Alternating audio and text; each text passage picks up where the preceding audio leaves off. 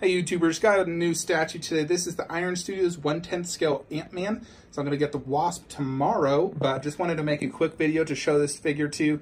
So this is my first statue from the 1/10 scale line. I normally don't collect this line due to the size. However, this is quite an impressive piece, especially for the price. You know, these run about $100 to $150 for the 1/10 scale. This looks absolutely incredible. So here's the mass portrait. You can see that actually did sculpt in and paint the eyes on the inside.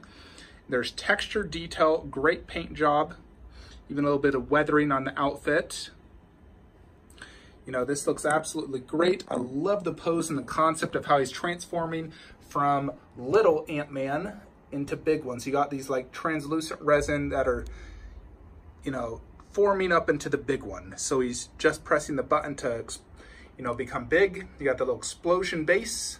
It's a nice little base right here. It does come with a switch out portrait with the Scott Lang head, which looks absolutely fantastic, especially for, you know, a statue of this size. You can see, you know, this is painted better than most Sideshow 1/4 scale movie statues, which is kind of sad. But great on Antman Studios. The fact they could pull this off on such a tiny scale is quite an impressive feat. I will be getting the wasp tomorrow, so stay tuned for that so you can see them together. So here's the Scott Lang head. You can see, obviously, it's not very big. I'll show you as well this next to some like 1/4 and 1/6, so you can have an idea of how it would look next to some other statues. You know, let me just, you know, this thing is not very heavy. You know, the boss is 4 freaking pounds.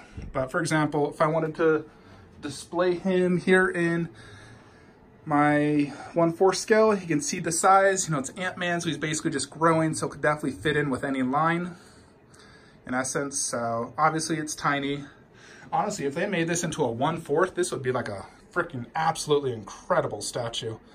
You know, so you can see next to Marvel 1/4. Now let's display him next to some 1/6. So just for example, here is my 1/6 scale, and it fits in great as well. So really, you can put him anywhere and it looks awesome. I'll probably just maybe display him right there at the wasp. I'll decide once I get him. You know, because of the size, this easily fits in anywhere, which is awesome because of that. You know, I could even fit it in right here if I wanted to. In my little Age of Ultron setup got going there. You know, just Ant-Man starting to get big. Really, really cool though. You know, and these pieces don't run a lot. There's a lot of 1/10 out there. So if you're, you know, on a budget, don't have a lot of space, you know, let's say you're in an apartment, you don't have space for these massive ones like me, then this is the way to do it. You're getting great detail at a small size, but it looks awesome. You know, obviously it's not like this beast. There you have it, just a quick video.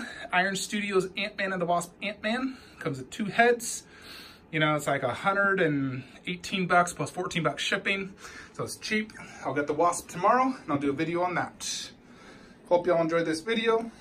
Like, comment, subscribe. Have a great day.